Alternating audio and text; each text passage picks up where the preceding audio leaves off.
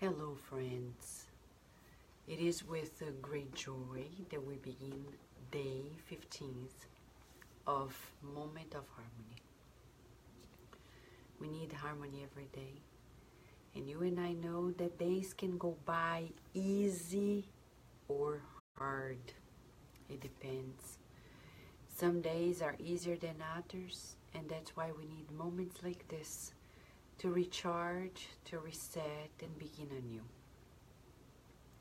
We are living in a world in which we're evolving together, and it's not simple, it's not easy, but it is possible.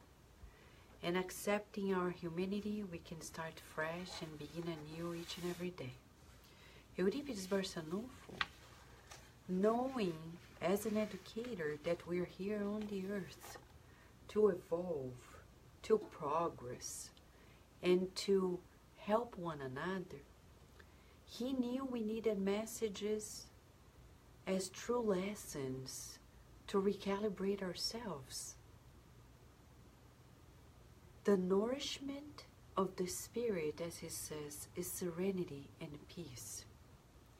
So here goes in our introduction a reflection that was brought in by Chico Xavier once. He said that once Emilio came to him and said, "Chico, it is great charity to avoid friction. It is great charity to avoid friction." So if you know that friction is going to happen at some point, avoiding sometimes that encounter, that meeting, is going to be beneficial. Sometimes we force ourselves to levels that we cannot bear. So we need to know our limits and know the limits of others and not cross that boundary. Be respectful. Our guiding model, Jesus, according to question 625 of the Spirit's book by Allan Kardec, Jesus is the guiding model, and if we observe him, he never imposed himself onto anybody. And in many ways in his life, until before the crucifixion, he gave room for people to be whom they wanted to be, and he would go his way. He didn't agree with the Pharisees in the way they were doing, so he didn't go there to the temple to fight, and he let them do what they wanted to do. He also allowed Caesar and his team to administer however they found appropriate. And he, in his own way, he left the legacy. In the eyes of many people, he was a nobody at the time. I will repeat it. In the eyes of the greatest names of the temple, he was nobody. In the eyes of Caesar, he was nobody. In the eyes of God, everybody is important, but Jesus is undoubtedly given by God to us on the earth, our guiding model. And in that life, he was the guiding model too. He didn't change. What does this tell us? That our guiding model are teaching us a lesson. Sometimes in your family, you will wake up to the things of the Spirit and your family won't. Let them be, but be whom you need to be. Let them be, but be whom you need to be. Let them do what they need to do. And do what you need to do too. Not doing things because others disagree, or not allowing others to do what they think is appropriate because we disagree is not helpful. Right? Right, Dulcie? You spoke to your daughter about boundaries. And boundaries can be very important, but it doesn't need to be spoken. It can, but it doesn't need to be.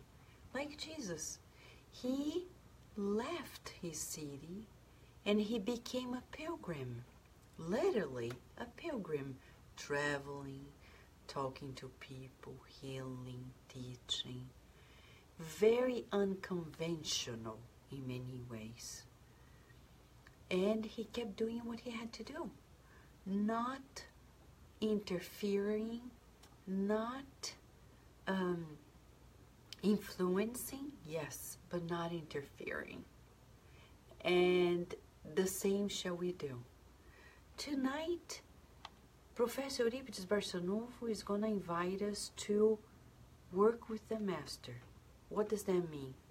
You're going to be working with the unconventional Master. He's a different Master. He's not a Master that walks like everybody else walks. He doesn't talk like everybody else. He doesn't feel what everybody else feel. There's a beautiful song, I know in Portuguese, not in English. I'm not acquainted if there is a version in English. But it's a beautiful song. I don't know the whole lyrics, but it says, amar como Jesus amor, love like Jesus loved. Sonhar como Jesus sonhou, dream like Jesus used to dream. Yes. Falar como Jesus falou, speak like Jesus spoke. So tonight, Professor Euripides is going to invite us to work with the Master. He is different. He has a different approach. His proposal is unconventional, yet in the world, it's pretty much unconventional, and we're being invited to do this work. So Professor Euripides Barsanulfo on June 5th, 1955, psychographed this message through the medium Corina Novellino in Sacramento, state of Minas Gerais in Brazil. He says, beloved brothers and sisters, peace to your hearts. The work with the Master still is your greatest call of opportunity in this world. Observe the benefits that the activity offers to the workers of the Lord. All the factors of spiritual progress are concentrated in the great work represented by the task. Put the tools in the hands of youth, and you will have the blossoming of the miraculous tree of discipline and progress. Give proper occupation to people, and you'll be preparing the ground for future harvests. Take care yourselves of the labors that circumstances bring, and you'll be projecting the lights that will brighten your future home. As the work is done with joy and loving care, you will be building a tower of love, and you will raise it so high that there will be no force that will overthrow it. Remember that the foundation of your happiness resides in these principles that the spirits, our enlightened companions, tirelessly provide to you. May Jesus help us. Euripides Barsanulfo. Short, but to the point. The point is, as Emmanuel says in the introduction of the book Paul and Stephen, you and I were called personally by Jesus. Vanessa, I don't remember. So it's a good exercise to recall. There is a moment he called us personally to work, because this planet was not built by you or me. Think of your house. You work, you pay the bills, you build the house or you rent the house, but you organize the house. Somebody comes to live in the house and they have no consideration whatsoever to who pays, who coordinates, who maintains, and who prepared it. What do you think? So next time somebody says, I don't believe in God, I said, okay, did you create yourself?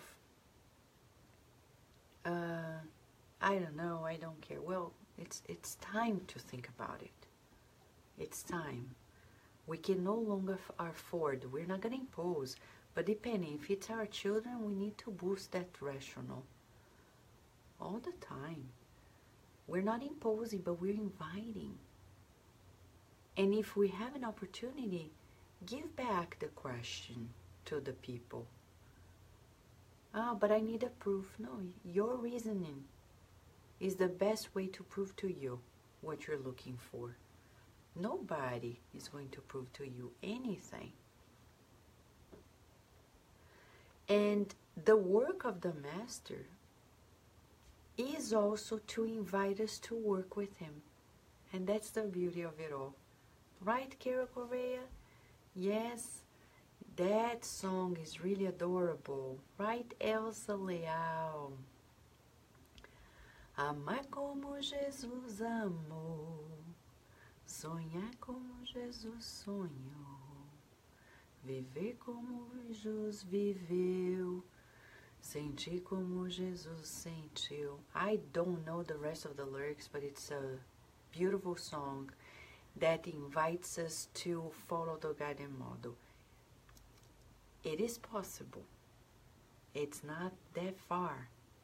It's the proposal of humanity. Says Emmanuel in the book Living Spring.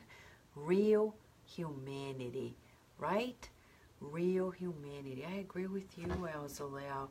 It's a wonderful song, right?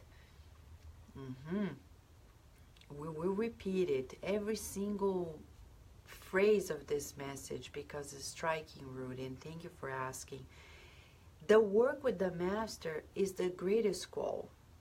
The work with the Master, the greatest call. There is no other thing more important. But what does it mean, work with the Master? Forget your family? Forget your work? Forget your self-care? No. It's to bring that proposal everywhere, in the family, at work, in our self-care, in our relationships, everywhere. For example, there were people who were inviting Jesus to greatest things. One day, some disciples brought some people who were pretty influential socially and politically speaking. And they said, look, this is this person, that is this person. Jesus didn't say anything. He didn't reply. He didn't say a word. And they left thinking, maybe he's not the Messiah. How often people are going to invite us to things that are simply a waste of time? And the Jesus attitude would be simply not to go. Oh, but they are my friends. Yeah, but if it doesn't fit your ethical, moral standards, we shouldn't go. Like one day, a little child that I know of, I was telling her, look, maybe one of these days, you should try this tomato sauce. And then she turned to me and said, Mom, Jesus made my body in such a way that sauce is not healthy for it. I said, okay, not for your, but healthy for mine. But I respect. It didn't fit for her. Only for me. That's okay, it's valid. But that's what happens to us. We can kindly, like this child, tell our friends, I love you as a friend. I love you. But that thing, smoking pot, snorting cocaine is not my thing. Sorry. Drinking's not my thing. Just water. But I love you as a friend. And I think you could love yourself a little more, and I'll go there. Because certainly addictions of all sorts are an alarming behavior, saying more self-love, more self-love, more self-love. And this is not a judgment. It's just diagnosis. So we would say drink lots of self-love every day. How? Through affirmations, through self-care. Go for a massage if you can. Take a shower and use a perfume that you use. An essence, like a particular healing essence that is beneficial to your body. Go dress up in a way that you find more caring for yourself. Eat food that is healthier for you. From the care of the body to the care of the spirit, there is a multidimensional range of actions that can boost self-love. And you can work from spirit to matter, matter to spirit. It doesn't matter which way, as long as you take action into boosting self-love. Whenever we go towards the impulse of death, as Freud said, we need a whole lot of impulse of life to counterbalance it. And addictions in general are unconscious or conscious investments of the impulse of death because they are destructive. And to counterbalance it, we need a whole lot of impulse of life, of law of preservation, to really boost it up. Okay? Thank you, Valeria, for being with us as well. So, friends, Professor Euripides Barsanulfo is saying the call to the Master is a whole lot of life for us. Think about Jesus is passing by.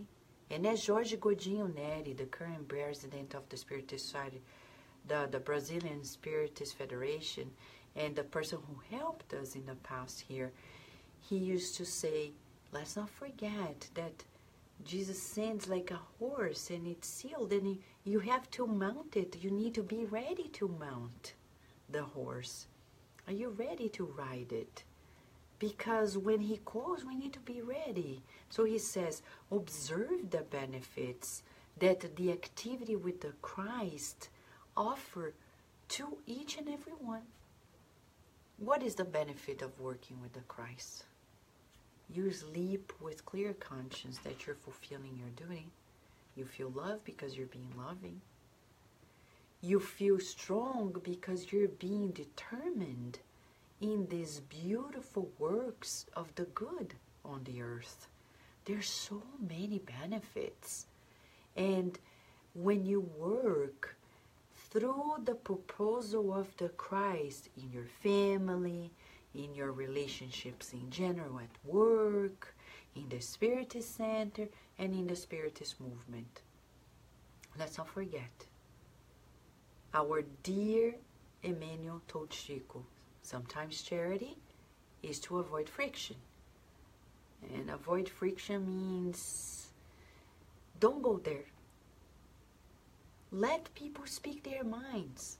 Sometimes you're going to find people who are going to write posts on Facebook. You disagree. But remember, they are entitled to their freedom.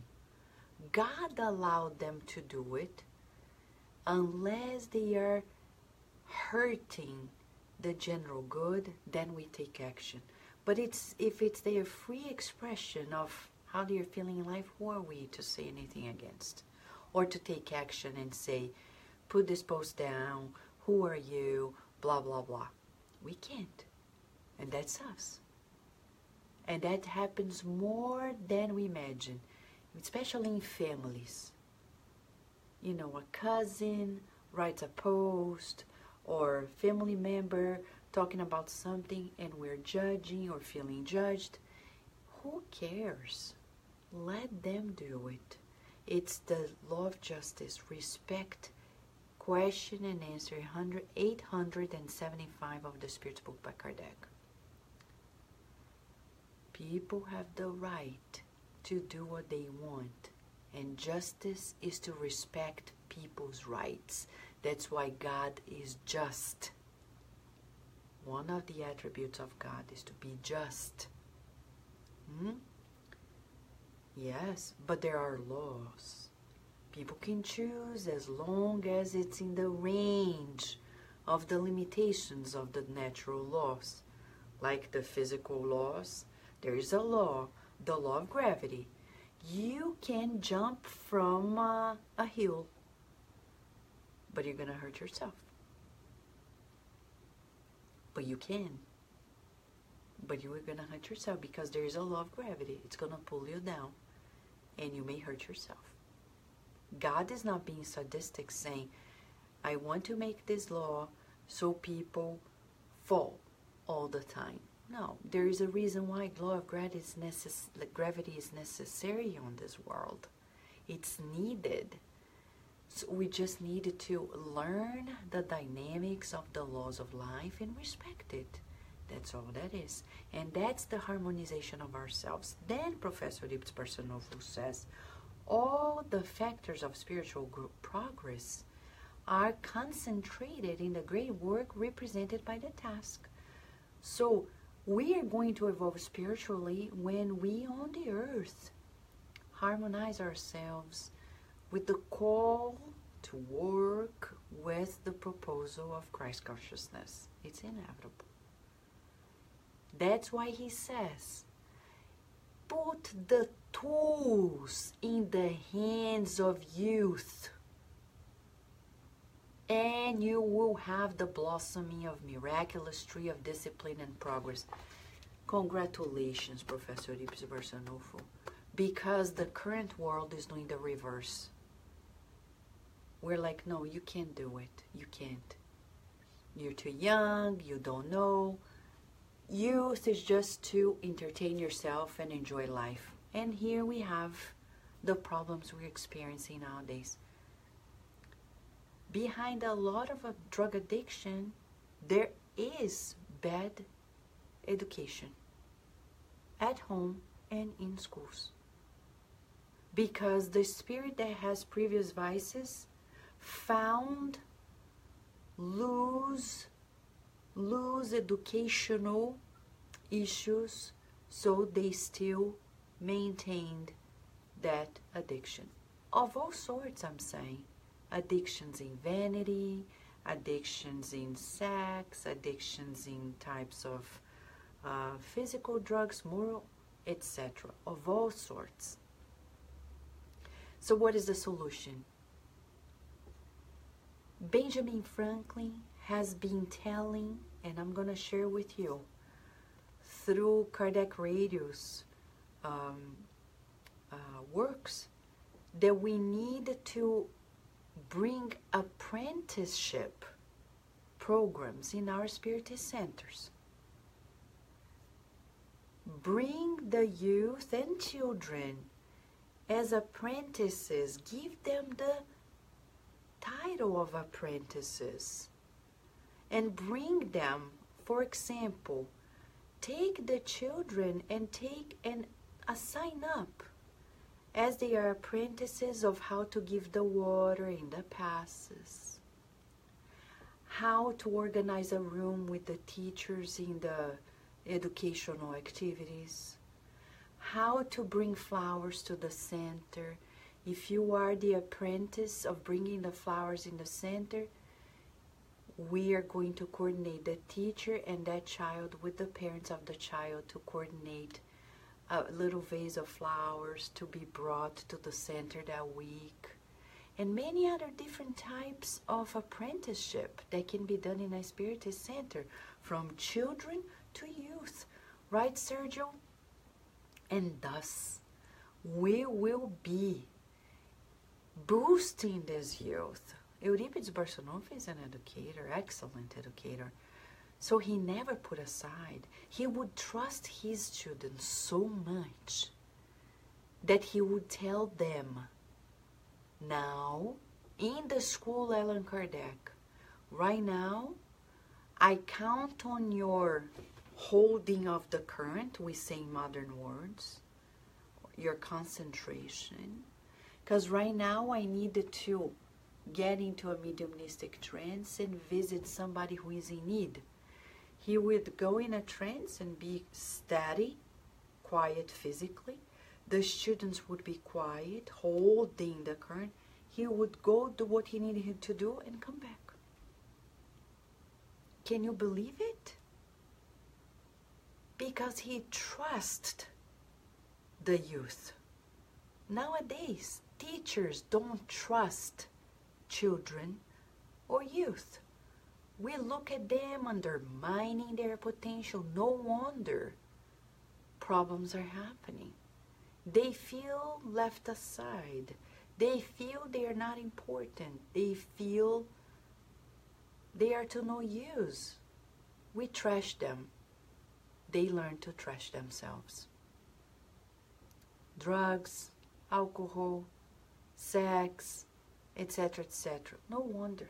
Vanity, right? Teresa Cassim, poor living skills passed on generationally. I agree with you. I agree with you. So the apprenticeship program can be very interesting in a Spiritist center. You know, we are organizing ourselves to implement that recent idea in our center in Virginia, and we're sharing with you because that's food for thought for all of us. And Euripides Barsanulfo says more, give proper occupation to individuals, everyone, young and old, young and older, we would say, younger or older, right? Give them occupation and be preparing the ground for future harvest. We cannot withhold. I know Spiritist centers where they keep like things to a few, and people come and they feel like because of that need of power, they're like, no, I don't trust that person. But come on, think of Stephen in the book Paul and Stephen. He didn't meet the master as an incarnate, but Peter became so open-minded that when he recognized in Jeziel, later Stephen, the potential, he opened the doors for his works and he became the leading healing medium, and I would say the leading speaker of the house. Sometimes I see people who come to Spiritist centers and they have beautiful potential, but we're like, no, but you just started, okay? I've been here for 10,000 years, and you just started. So you have to wait 10,000 years until you do what I do. That's pride. It's good to recycle. It's good to train everybody to do everything at all the time. New people come in, and little by little, they are getting in, and it depends on their effort too. But we need to have this openness. That's why in no group, Spiritist-wise, we need to be very dynamic. Jesus is very dynamic. He trusts in you, he trusts in me. There is no, a friend recently used this expression, I like it very much, like spiritual pedigree, like when you talk about the, you know, having that curriculum. It doesn't exist. It doesn't exist. It's by effort. It's not by historical achievements. Okay? So take care yourselves of the labors that circumstances bring, and you'll be projecting the lights that will brighten your future home. So today, you and I, right now, are sowing seeds that will be harvested tomorrow. Not only for ourselves, but for many. So think about this. Instead of looking behind and saying, man, my karma, my problems, look ahead and say, the past is gone, bless it. The present and the future are right here in my hands. I'm boosting my future as I speak. Right, Victoria Baker? Is there a Spiritist center in New Jersey? There are many Spiritist centers in New Jersey, Victoria. You can go to the Spiritist, Spiritist.us website to get a hold of their addresses, okay? And Sunshine is saying, I was wondering how to incorporate our two 11-year-olds into our meetings better. There you go. The apprenticeship program. It's inspired by Ben Franklin. He is a big fan of apprenticeship program, so we can bring people with us. That's how he became who he became in their life, and he believes in it. Professor Euripides Barsanulfo does so. As the work is done with joy and loving care, now this is the difference. If we do the work with joy and loving care, okay, you will build a tower of love. You will raise it so high that there will be no force that will overthrow it. In our Spirit Center in Virginia, we don't allow complaints to go around. Okay? Nobody complains about anybody. No, we don't. We talk. We don't place ironically, because we need to do things with joy and loving care, friends. So that's the call for tonight, and it says, remember, the basis of your happiness resides in this principle. That's what the superior spirits have been bringing to us, friends. So homework for the next 24 hours. Let's do things with joy and loving care. And until tomorrow, friends.